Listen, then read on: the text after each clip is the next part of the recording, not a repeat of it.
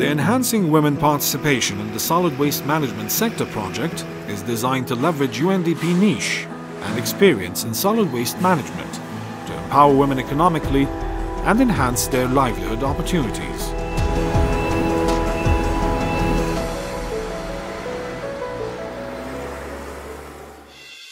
The composting plant facility will positively contribute to solving one of the environmental challenges in Al-Qura district.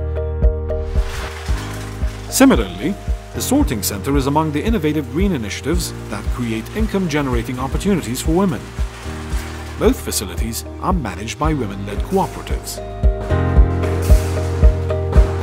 The project aims at creating 660 job opportunities for women in Irbid Governorate through Green Business Group projects in the solid waste management sector to strengthen women's voices, participation and representation at a local level.